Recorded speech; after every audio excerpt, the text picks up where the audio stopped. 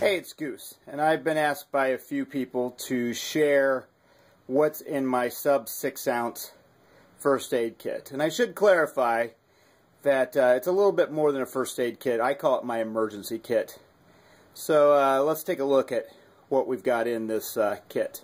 So here's the kit laid out, and it comes in 3 sections, and each section I put into a baggie so that I can just grab it out of that. So the first section is going to be my medications.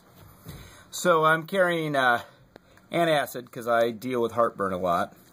Benadryl, not only for allergies, but sometimes I have a hard time sleeping, so I take a Benadryl at night. Ibuprofen, I have arthritis in both my knees, and so that's hiker's candy for me.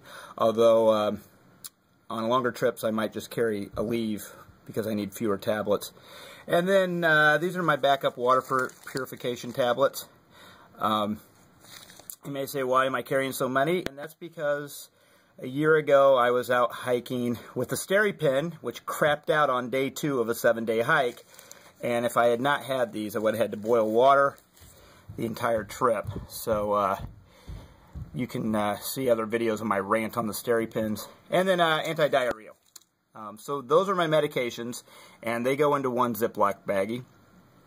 Over here, I don't know that I would call this first aid, but it is my part of my emergency kit. I've got an extra bootlace because if one of your shoelaces break, there's not a whole lot you can use as a substitute, so why not just carry that one? And I've also used this before when I needed a little extension on a tie-out for a tarp, or where you just need a piece of string. It's right there available.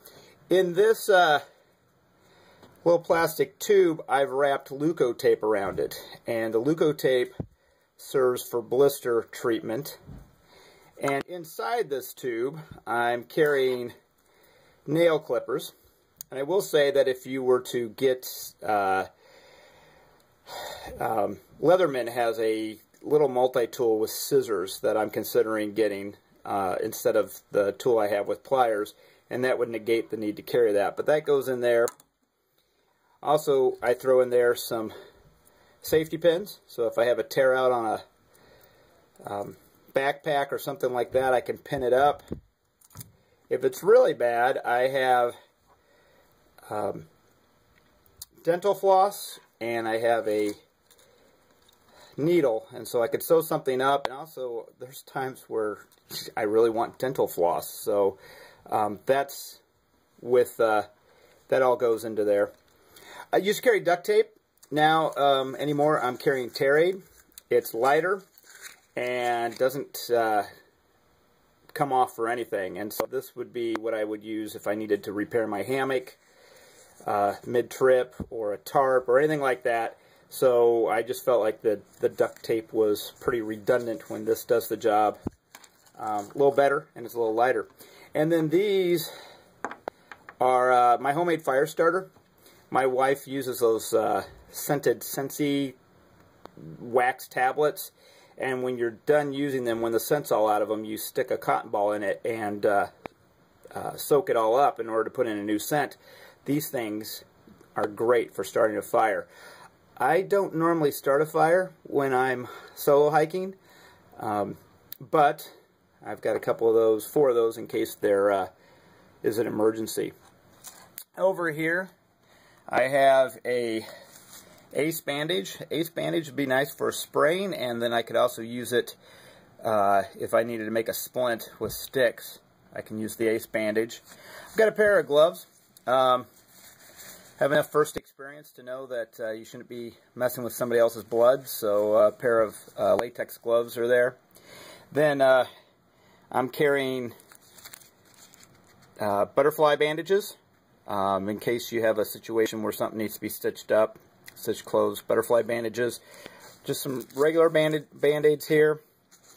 A gauze pad, and I'm not carrying tape because I've got the Leukotape over here to tape that up.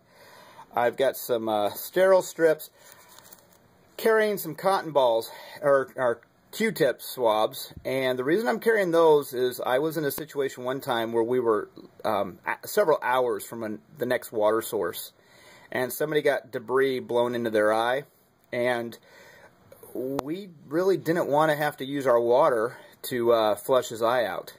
And fortunately somebody had a Q-tip, and we were able to clean out the eye enough to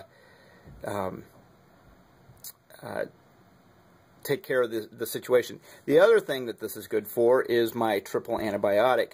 And so triple antibiotic comes in 1 ounce tubes, which weigh 2 ounces, and there's no way you would ever need as much triple antibiotic as comes in one of those tubes.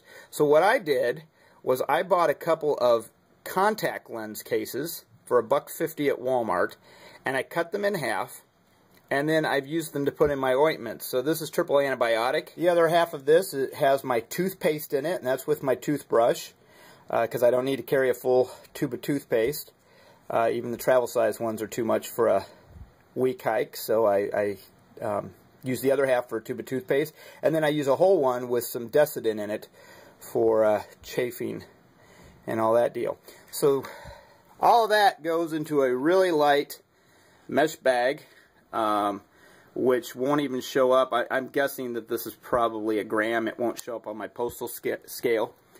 If I'm dealing with really buggy conditions, I switch over to my bug net, bug head net. So I just stick everything in there and then stick that inside my backpack. And of course, because I have everything stuck in its own baggies, if I need to use the head net, everything's still, it's not just falling free inside my pack. So that is my lightweight first aid kit, emergency kit, which I think will take care of pretty much anything that you deal with in a short situation. Obviously, if I was going out into really remote areas for several days, I'd carry more of what's recommended in a wilderness first aid responder class.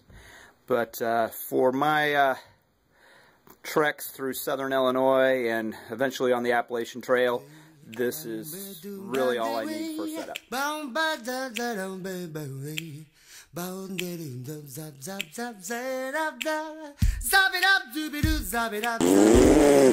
How can I mess that up? This was so simple!